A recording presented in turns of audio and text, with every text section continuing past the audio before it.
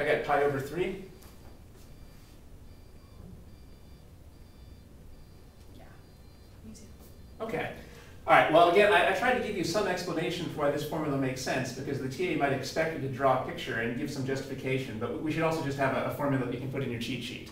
So here's the formula for the cylindrical shell. So let me write it here. It's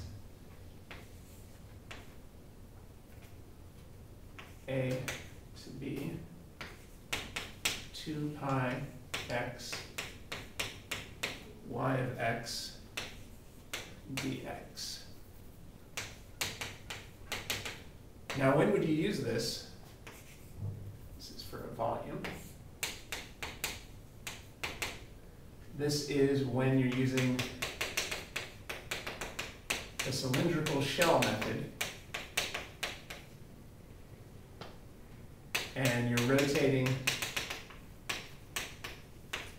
around the y-axis.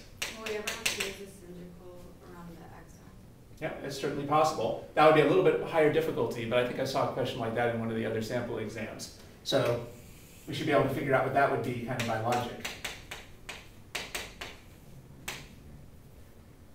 So let's say that we were going to use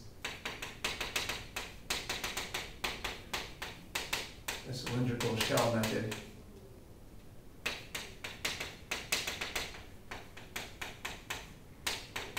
Rotating around the x-axis. Well, how would we change this then?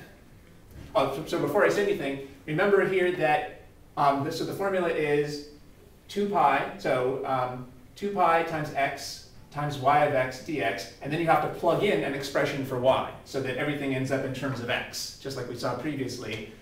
You plug in whatever the formula is for y, so everything will be in terms of x. All right, so now let's get a similar formula for rotating around the x-axis. What should this be? 2 pi y. We just shift X dx. x as a function of y, and the variable of integration is Dy. So this is a little bit harder, because usually when you're given equations, they're usually solved for y, not x, right? So here you would need to plug in something in terms of y.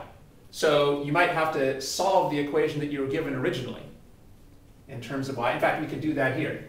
What would you get if you solved this for x? X is equal to y to the n. So this is the kind of operation you might have to do in order to plug in x as a function of y over here. You'd have to solve the equation for x if they haven't done that already, so then you can plug in an expression of y in the place of x. All right, and otherwise the formula is the same as before. And so for the formula for the washer method, Right. is also would be the same thing, just like replacing x and y. That's right.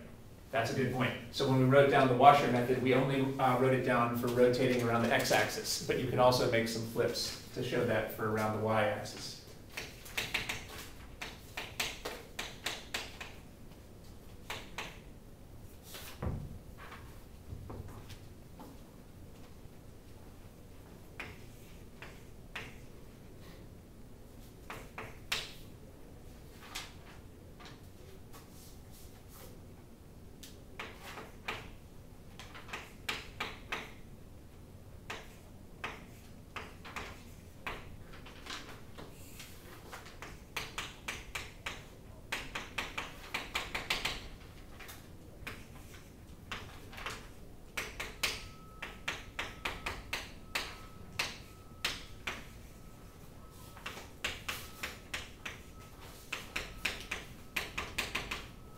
So I think this is the formula we had for the disk washer method when you're rotating around the x-axis.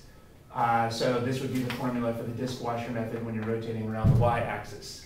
So here you need to solve the equation for y in terms of x, and then plug in an expression in terms of x. And here you'd have to solve the equation for x in terms of y, and then plug in that expression for y, because everything has to end up in the same variable that you're using for your variable of integration. So if your variable of integration is dx, eventually you have to have only x's inside of the integral, or if your variable of integration is y, eventually you have to have only y's inside.